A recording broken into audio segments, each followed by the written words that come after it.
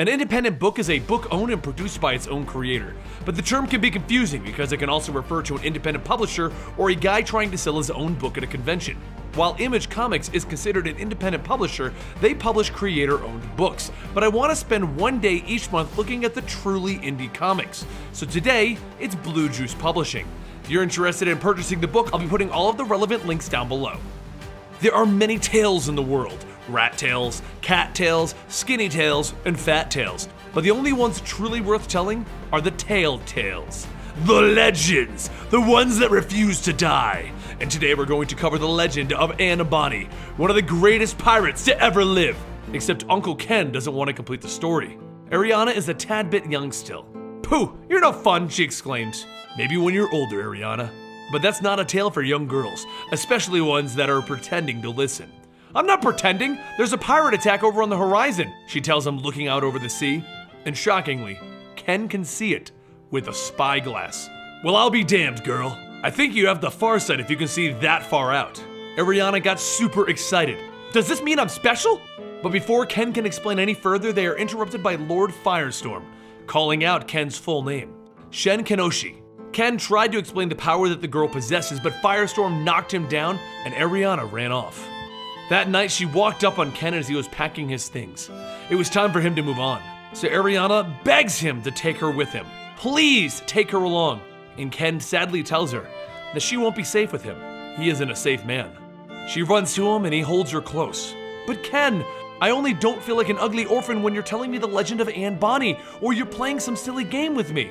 He then reaches into his things and he pulls out a pendant. "I want you to hold this for me. It's a key of sorts, and I'm trusting you to hold it until I get back." And as it does, time passes, and Ariana is dropping in on a treasure beneath the burning keep. "Ariana, the treasure hunter!" she exclaims as she lands on the boat. It's a boat with a magical lock, and with a smile, Ariana tries to fit the key into it. It's the pendant that Ken gave her so long ago. And there's a magical explosion as the boat is free from its locks. The figurehead on the boat literally wakes up and looks straight ahead with its eyes lighting up.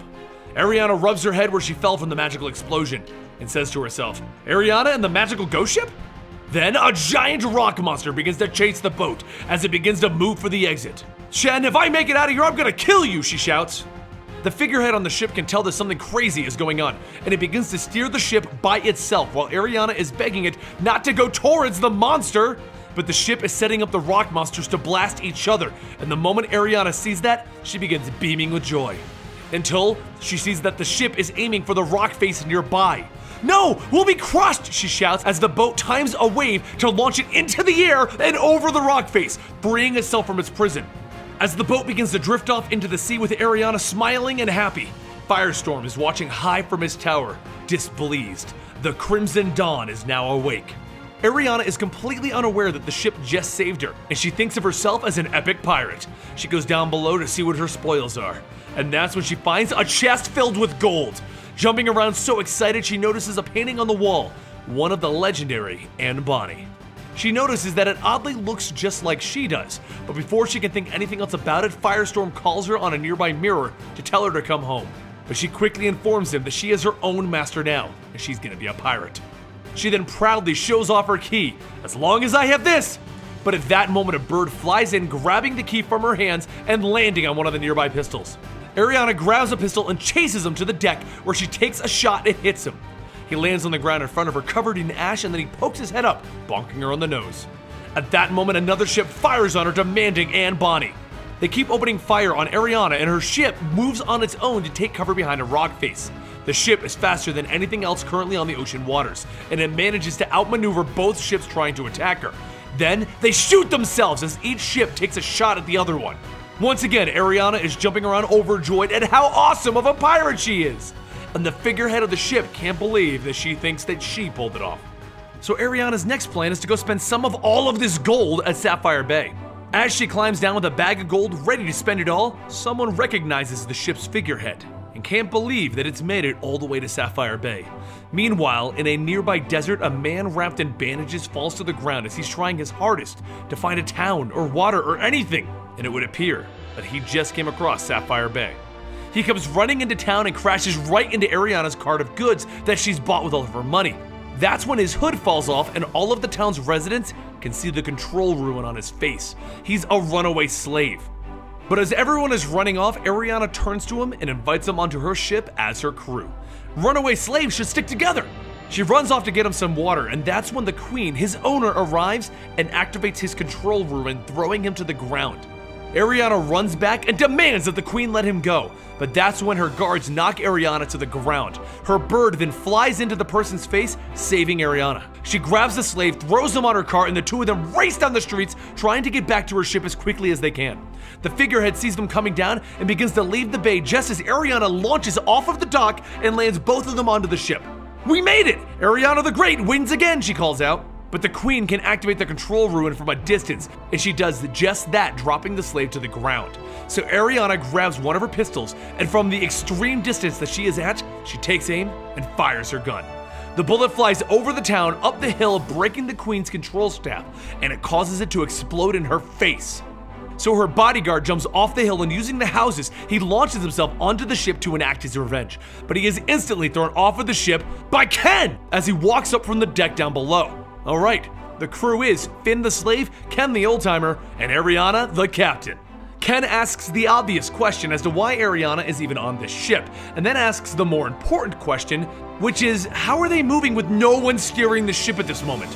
Ariana asks Ken if he's ever seen an enchanted pirate ship before. "Oh, I have, lass, but this is magic you shouldn't be messing with. Now why did you leave when I told you to stay there?" "Because it was boring! You left me there!" "Well, you shouldn't be doing this or dragging this lad into a helpless child's mess."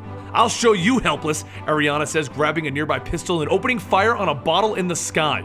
"Really?" Ken says, telling her to do it again. But this time, as she opens fire, he also fires, throwing her off.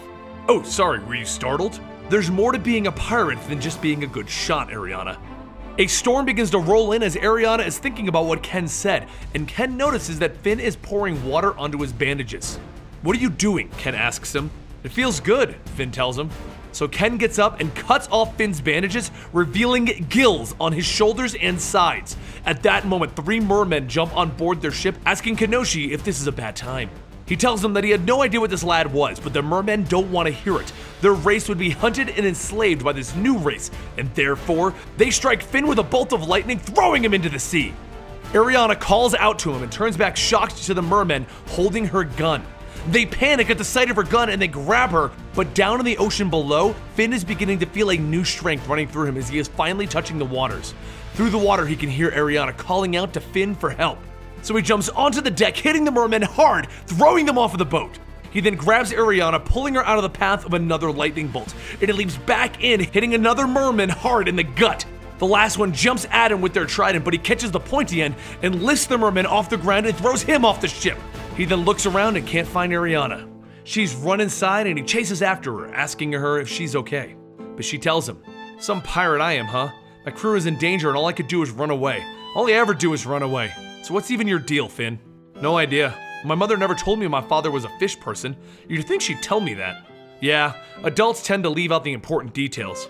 Maybe I'm not cut out for this. It's all glamour and glory in the tales, but they don't tell you that your stomach falls out when you're in danger. Maybe Ken is right. Maybe I should just give this up." That's when she hears a thump behind her and sees Finn on his knees in front of her.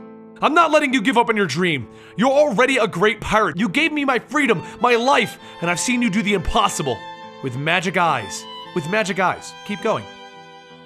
There are many dangers in this world, from evil lords to evil queens to evil mermen, and our pirate, Ariana, plans on enjoying every minute of her pirate life as the captain of the Crimson Dawn. And soon, she'll have to face off against another evil pirate, Captain Bilgeheart. And if you want to read those adventures, then continue where this story left off by grabbing issues 4, 5, and 6 that are out right now. You can get the trade paperback by clicking the links down below or getting the individual issues. I hope you guys enjoyed this, and I'll see you next month with another Indie Corner.